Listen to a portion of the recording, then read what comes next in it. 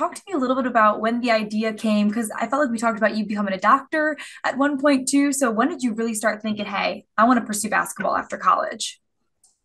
Honestly, when I just fell in love with the game again, basketball was just doing a lot for me throughout the season, and I kind of just regained my love and, started having fun with it again and realized like, I'm still young, I could still play. So my, dreams of being pro, opened again and I'm here.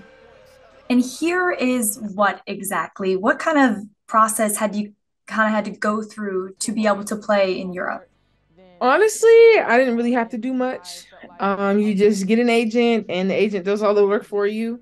Obviously, the agent present offers from different countries, and it's really just up to you to pick which country you want to go to. Me choosing Germany was just a combination of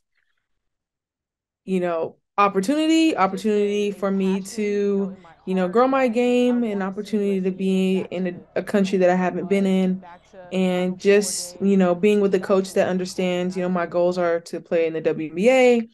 And so he's also American, which is a really good, plus. So I don't really have to worry about a language barrier. With this whole process, I guess, what are you most looking forward to when you go to Germany? First and foremost, just to experience a different culture. It's definitely going to be a culture shock, but this is not my first time overseas, and honestly, I enjoy learning about different cultures and just trying something other than the American lifestyle. So I'm pretty excited for that, and obviously being able to play basketball again. I mean, as soon as the season ended, I got 2 weeks off, and I was ready to play again. So I guess, that's just the love of the game. And, I'm antsy and, I'm excited to see what overseas life is like. What do you think is going to challenge you the most in this experience? Honestly, I'm most worried about the food. Um, for me in particular, I'm not a picky person, but I have traveled overseas. I've been to Italy and China. China, I struggled a lot. I absolutely wanted to go home because of the food. But Italy, I mean, I loved it. I just ate the same foods over and over again. So I'm kind of like, where's Germany gonna fall? But at the end of the day, I like to cook. So as long as there's grocery stores that I could find food that I've seen before in my life, then I'll be okay. How do you think that college and maybe even your time here in Columbia with Don Staley, how do you think that's kind of maybe prepared you for this big step? Yeah, no, definitely leaving California and, I mean, South Carolina was all the way on the opposite side of America. And so being able to, venture out of my hometown, my home state, definitely matured. Like I'm more mature because of it.